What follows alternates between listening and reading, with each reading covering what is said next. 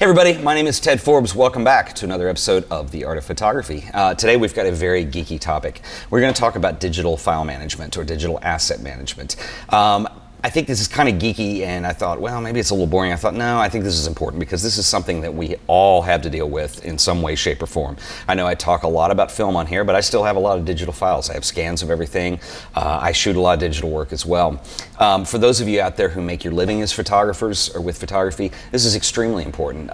Losing your images would be a disaster. They need to be secure and safe. But I think even on an amateur level, I think having our photos is important. Having raw files when we can, and having backups of the Photoshop files. And I mean, there's a lot of data that we generate. And anyway, I want to talk about a book today. I'm going to put a link to this in the show notes. This is a book by a gentleman named Peter Krogh, I believe is how you say his last name. Krogh. And Peter wrote this book called The Damn Book, and DAM stands for Digital Asset Management. This is really the best thing that I've ever found on this subject. Everything is in detail. This is a little bit of the Bible for this kind of thing, and it's very encyclopedic in nature, and I think it's incredible. There's a lot they've talked about in here as far as metadata, being able to retrieve your images, and I'm not going to go into all of it, obviously, in a podcast that only lasts a few minutes. However, I'll put a link to this in the show notes. It's highly recommended. Just get it. You'll refer to it over and over again. But one of the things I'll share with you in here that Peter talks about is when you have files, you know, if you're just shooting pictures and taking your digital files and throwing them on your hard drive for your laptop or your desktop or whatever, you are headed for disaster at some point.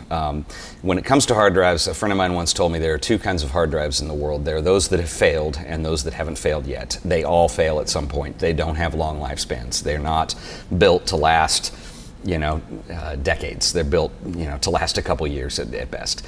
And that's just a simple fact of life. And it's kind of scary when you consider how, you know, dependent we all are on digital technology now. So anyway, he talks about something that you can talk about called the 3-2-1 concept. And the concept is that if you have a digital file, it does not exist unless you have 3 copies of this file. 2 of them must be on different media, is that correct? And one of them needs to be in a different location. And the reason that is, media can fail, a hard drive can fail, a CD can go out eventually and not work. I've had that happen. That's a drag. You pull CDs out of the closet, you finally found an image that you've spent a couple hours trying to figure out where it was, and it is not readable anymore because the CD's just gone corrupt. That's a drag. I've been there. So anyway, so he's saying, you know, 2 different kinds of media, 3 copies, 2 different kinds of media, and then you need to have one off-site. So, you know, maybe you have 2 different hard drives with a copy on each and a CD, so there's 2 different types of media. 2 hard drives and 1 CD, but it's only 2 different types of media. And then you take one of the hard drives and you send it somewhere else, send it to your mom's house, send it, you know, whatever.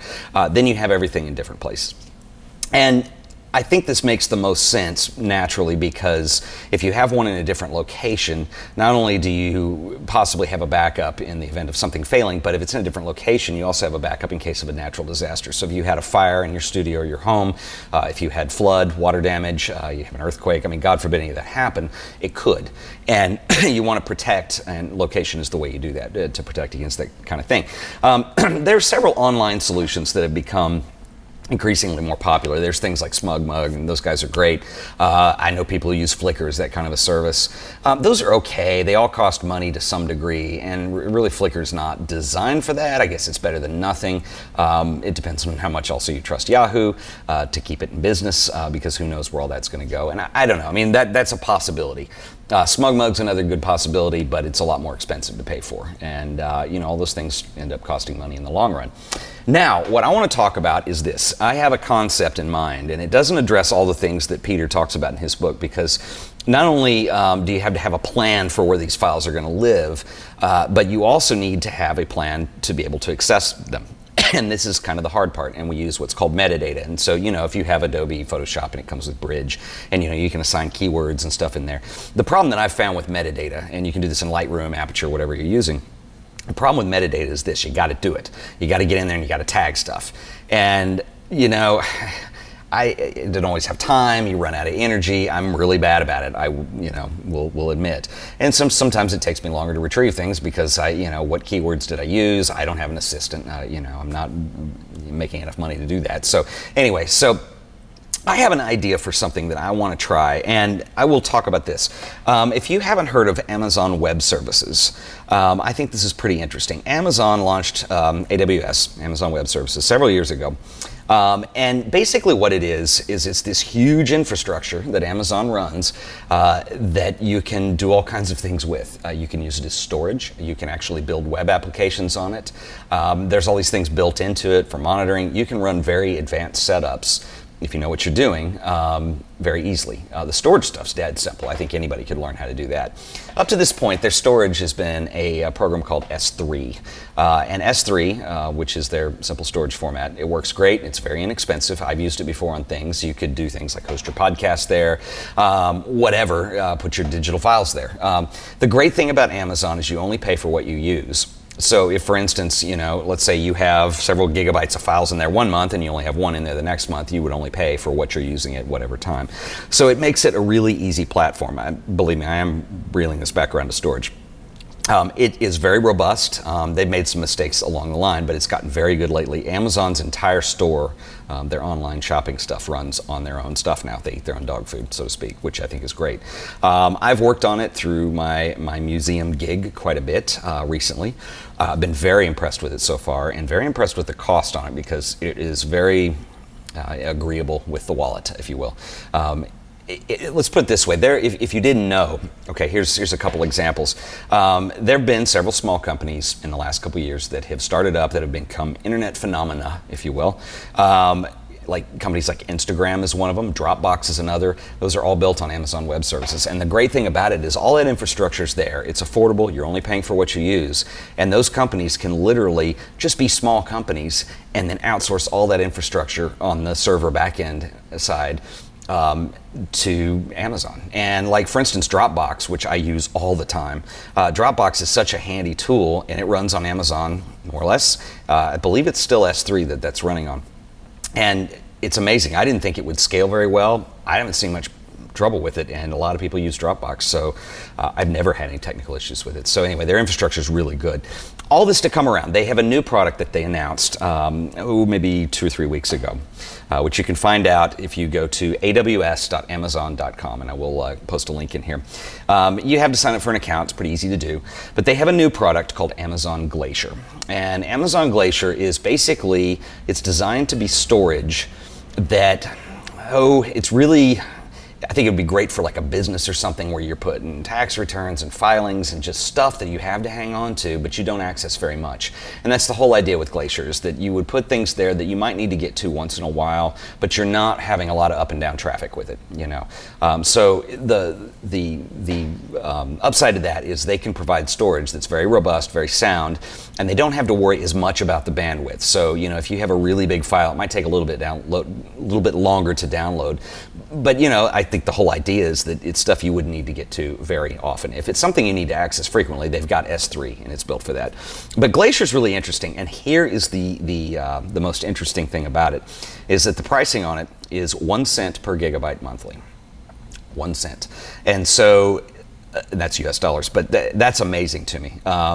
If I have 10 gigabytes, it costs me 10 cents a month. That's a lot of data.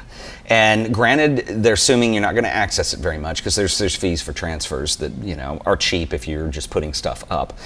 So kind of what I was thinking about, I was looking through Amazon Glacier finally today, and I'm going to try it, and I will report back, and we'll do some more podcasting on this.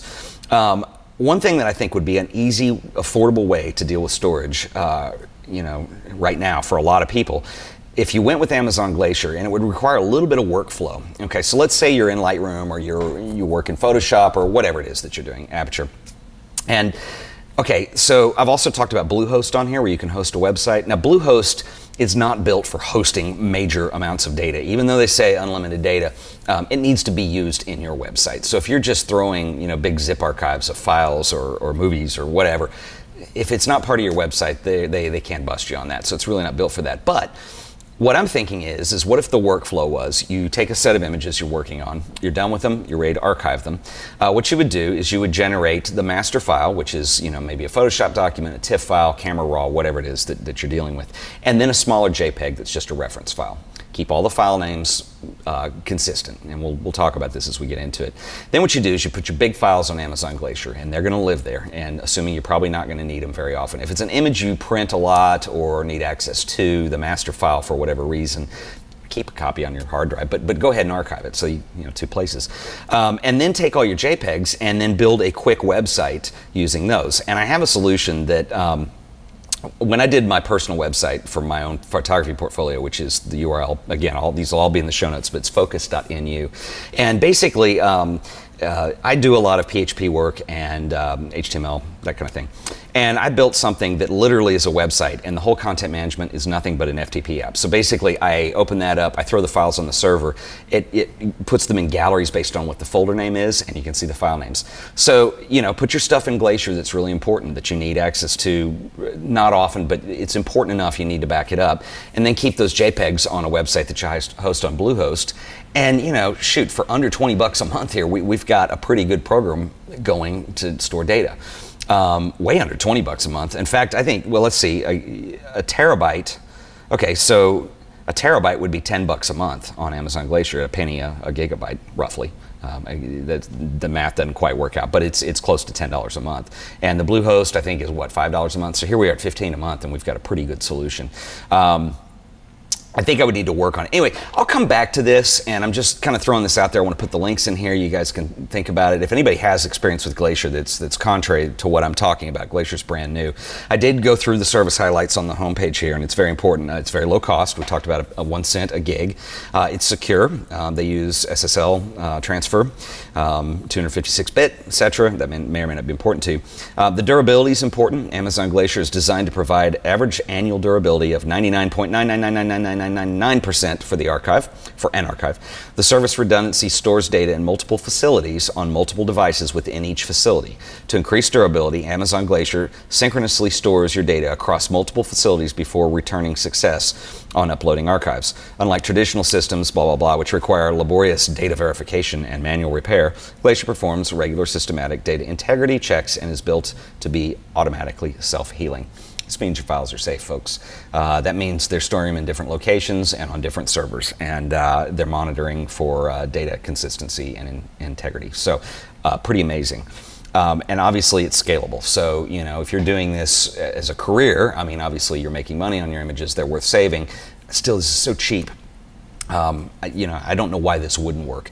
The things it doesn't address, according to things like the DAM book, which was written long before Amazon Glacier ever came out, it doesn't address metadata. It doesn't address, you know, there's more issues to it than this. But I think for a simple solution, and I have people ask me from time to time, you know, I need something. Do I get a Drobo? Do I get this? Do I get that? Do I just get some hard drives? I've done all that stuff, and it works pretty well, but it doesn't super secure all your files all the time. And to buy a Drobo up front, I mean, you're going to spend probably around $800 just to get into that, US. And so for much less, you can deal with Amazon. And, you know, if it didn't work out, you could figure something else out later, and you're not out of a lot of money. This is amazing. I mean, it's designed obviously for companies and businesses that are going to have petabytes of data, but it's scalable completely. So, I mean, you can sign up for an account, keep 1 gigabyte of images on there, and they're stored, and they bill you a whopping penny every month. So it's pretty amazing. Anyway, a little bit about file management today. I wanted to go ahead and address. I know we've been on a roll with Darkroom and a bunch of other things, and I keep many things juggling on this show, but anyway, I thought that would make a good video topic for today. So anyway, if you guys have any comments on that, any thoughts, anybody has any experience with something like Amazon Glacier, I am going to try it, and I will report back on this whole system of archiving, which is pretty important. And it's the kind of thing where it's pretty boring to get into this stuff, but it's so important to everybody that it's like we all want just a system that works and is affordable and makes sense, and it's not hard to use or anything. So I'll report back on this. If you have any comments on Glacier or you know, any other ideas, you know, I'm sure a lot of people use things like Carbonite for backup, which are fine, you know, but they cost more than a penny gig. So anyway, but leave comments and show notes, whatever, wherever you're watching this, and we'll talk about it more in the future. Anyway, guys, once again, this has been The Art of Photography. Thank you for watching. I'll see you next time.